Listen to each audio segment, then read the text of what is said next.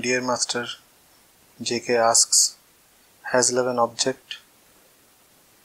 Or is love divine or profane? You follow? Sir, when you love, you are neither giving nor receiving.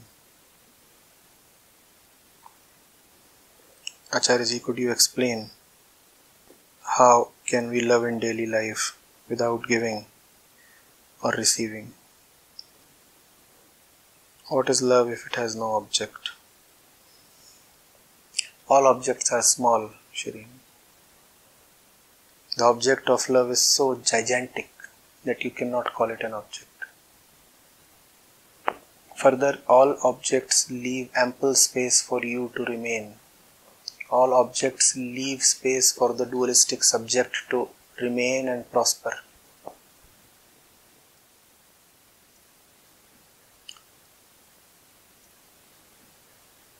The object of love is so big, so total, so filling, so occupying, so unrelenting,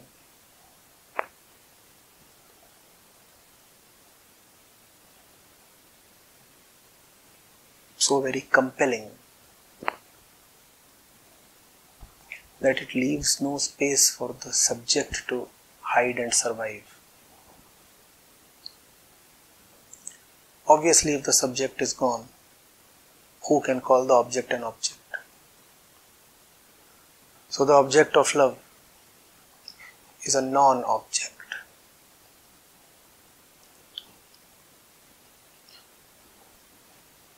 Those who have come before us have called that object as truth.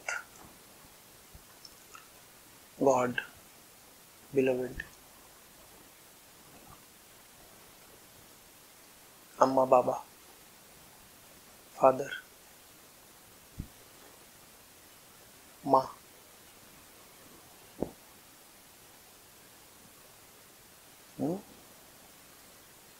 Next you are asking, how can one be in love without giving or receiving? Giving and receiving both imply your presence and your activity. You have to be there to give, you have to be there to receive.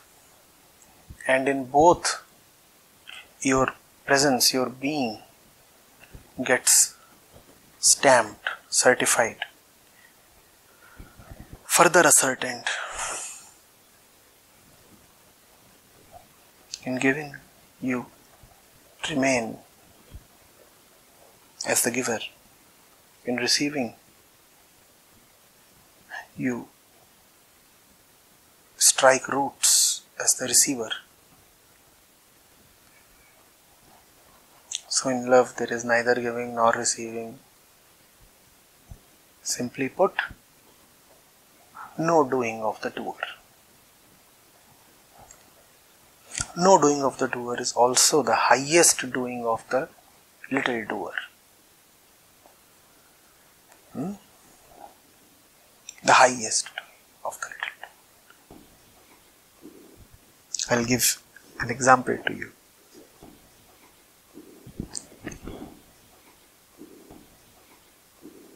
I've heard of this little soldier. He was actually a civilian in one of the wars in the last century.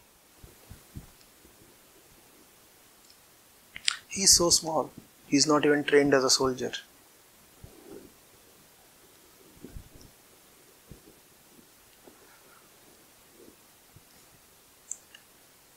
His village has been invaded. The villagers have been captured, taken away for forced labor. They were being used to construct a bridge. That's what the invading army was using the locals for. Take them away and use their labor to build a bridge. Now that the enemy has taken them away, they are with the enemy. And this little one could see a big ammunition depot. Big ammunition depot.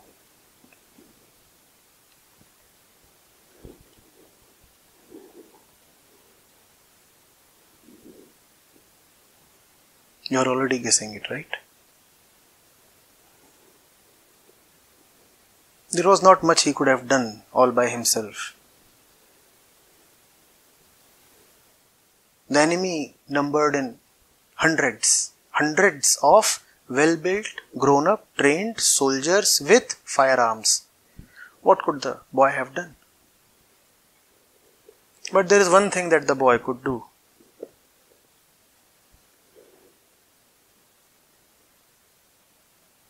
With a little bit of ingenious engineering,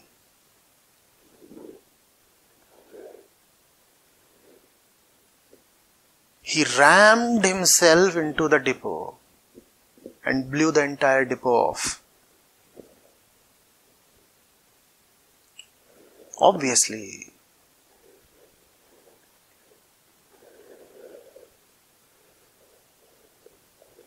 nothing of him remained.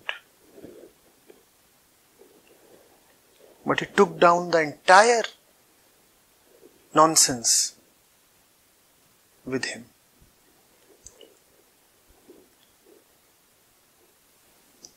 So, Shirin, that's love, attempting the impossible.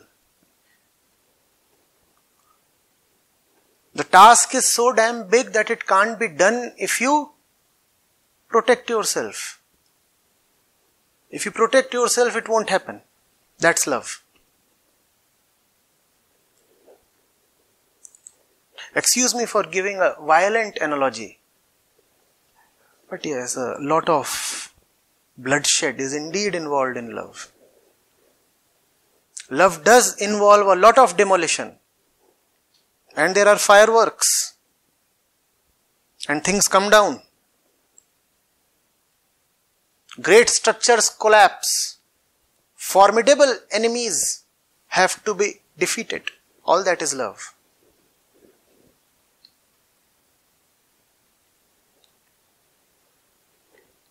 You want something beyond your size. You want something beyond your measure. And it will require all of you to get that. If you care for your safety, if you care for your survival, it just can't happen. That's love.